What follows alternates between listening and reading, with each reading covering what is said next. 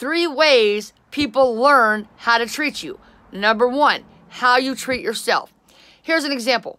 So you go into somebody's car and it's got like McDonald's wrappers all over the place, Starbucks cups, it's dirt. They got their dirty tennis shoes and there's towels and stinky socks and like cigarette butts are in the tray, and it smells bad. It's really crappy. There's papers everywhere. It's just a big hot mess. Now, when you get into that car, are you going to like tap your shoes off on the side so there's no mud in the car? Are you going to worry about dropping something in there? No, because you probably can't find it. Okay? You're not going to respect that car, right? Same thing. Are you that dirty car? So that's number 1. People treat you how you treat yourself. Get it? Number 2, how people learn how to treat you. It's how you treat others. And not just how you treat them. It's how you treat people around you.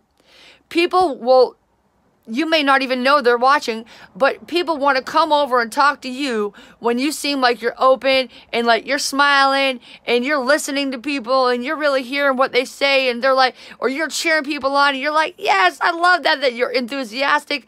Okay, so the way you treat others. In contrast, if someone sees you and you're like, rah, rah, rah, rah, and you're screaming at people or you're smacking them across the face, you're going to attract those type of people. Okay, so people treat you by, number 2, how you treat others. The third way that people learn how to treat you is by what behavior you accept from them. What will you allow them to do?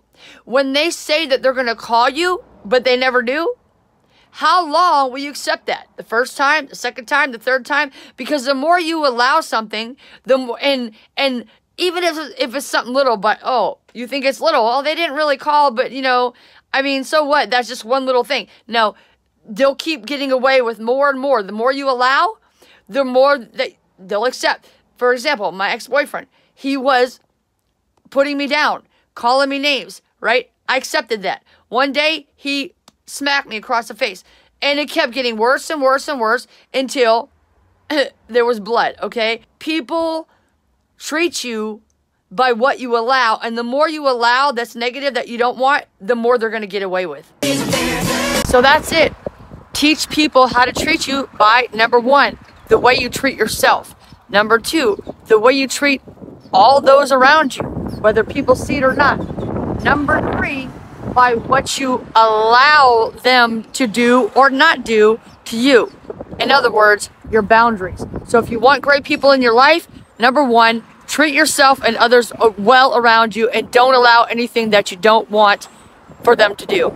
And if you want great people, then thank you, because I'm sure you're already subscribed, because you know that you are a legend and we appreciate you. Thanks for being part of the family, and help us out and check out our playlist right here and help us reach our goal of 10 million views on YouTube Shorts by June 30th.